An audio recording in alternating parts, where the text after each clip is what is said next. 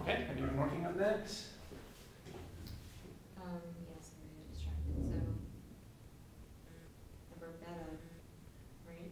Good. Now, did you take a look at the question? What do you want? Oh, maybe not. Notice that, what is the question? Are we doing this one up here? Yeah.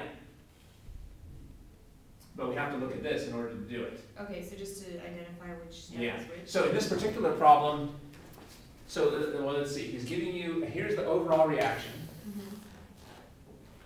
And he's shown some of the steps in the overall reaction. And he simply wants us to label each of these as either initiation, propagation, or termination. And in this particular case, he didn't even put in any arrows. We just have to look at the starting materials and the product. So for this overall reaction, the question is each of these termination, initiation, or propagation? Well, let's start with this one here. Does this look like initiation, termination, or propagation? Termination. This first one, number 10? Oh, propagation. I think that's right. How do you know? Because it starts with a non-radical and a radical. Right. And ends up. Ends with a non-radical and a radical. Good. Incidentally, is this propagation step 1 or propagation step 2? Propagation step 1. Yeah, remember, first we have to take the hydrogen in order to make room for propagation step 2, where we add the halogen. He didn't ask you that here, but he could have asked you that. This is propagation step 1. We're taking a hydrogen to make room. And how about this? Yeah, Termination? that's termination. Good. And how do you know? Because you have two radicals and you're ending with no radicals. You can see how that really does terminate things, because there's nobody who's reactive here anymore. Very good. And then this step. Initiation. Yeah. N-bromosuccinimide. Yeah. Well, yeah, because we start with no radicals and we get radicals. All right, so that's a likely way for this to be tested. And you can see he reminded you that this was the step that needed energy.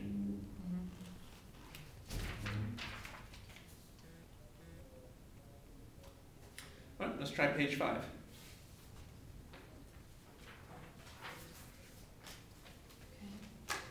Let's try the first question.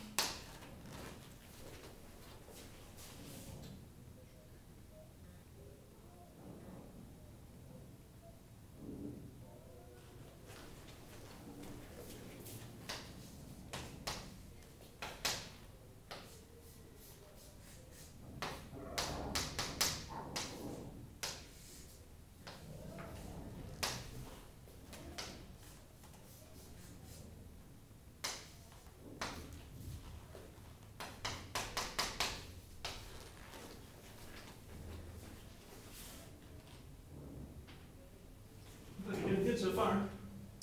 I'll start. I know I need to add bromine to create. Okay.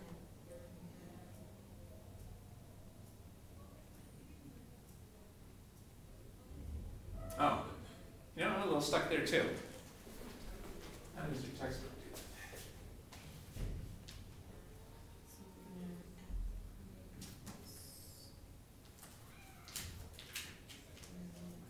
this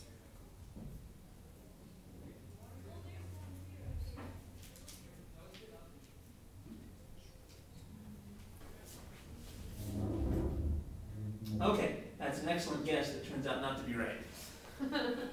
But I had to look that up myself. I didn't remember how that works. So one thing I hadn't remembered is that when you do this, even though you have NBS, you also have small amounts of Br2 at the same time. You don't have to write that down. It's just understood.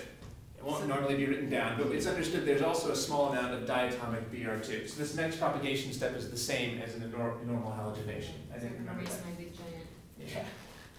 creation.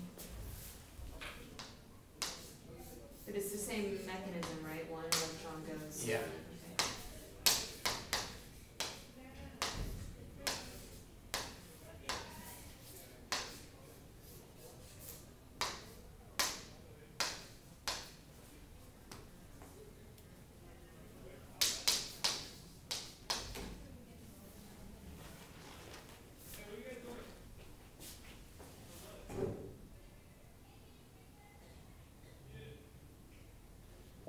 Okay, so what's our product?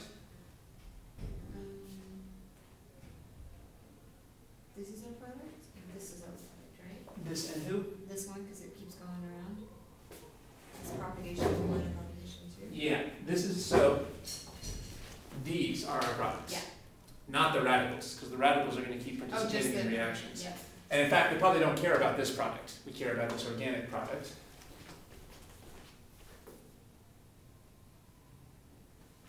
Okay, now, were we forming a stereocenter here?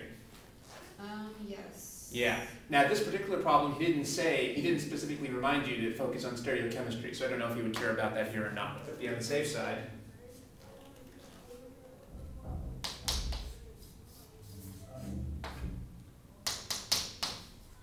you can draw these two products.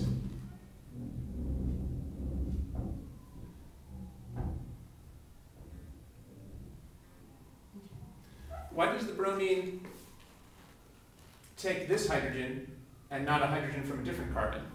Because adjacent to the double bond. And why does that help? Because it's more stable, because How does the double bond stabilize the radical? What's the name for how it does that? because it's It's the resonance argument. the resonance. Remember that there's another resonance structure where this unpaired electron is someplace else. So I have to draw those two, don't I? That's a good point. Maybe there's another product. But It's the same. that's right. In this case, he gave you a starting material that's so symmetric that it doesn't matter which resonance structure we attack. So we didn't get hurt by ignoring the other resonance structure here, but that's something you got to watch out for. If you're doing an allylic halogenation, you have to consider all the different resonance structures that could get attacked. If the resonance structures are equivalent to each other, then you only need to show the attack on one of them.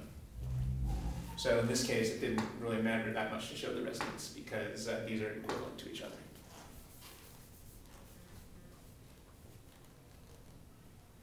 If we had attacked the hydrogen on this carbon to put the radical over here, that would not be resonance stabilized because it's too far away from these pi electrons. And it'd be wrong, right? Oh, yeah, that would definitely be wrong. Yeah, because this is highly selective. Also, you should consider, would the bromine be willing to take this hydrogen? Yes. Yeah. However, because of symmetry, it doesn't matter whether it takes either of these. Maybe on another problem, though, the carbon on one side of the double bond might not be equivalent to the carbon on the other side of a double bond. So you have to check the carbons on both sides of the double bond as well. And if it was fluorine, it would take one of the others because there's so many more of those types of hydrogen? Yeah, except I don't think he would use fluorine and chlorine for allylic halogenations. Okay. I think for allylic halogenations, you're going to focus on bromine. Okay. Because the interesting thing is the selectivity for the allylic carbon.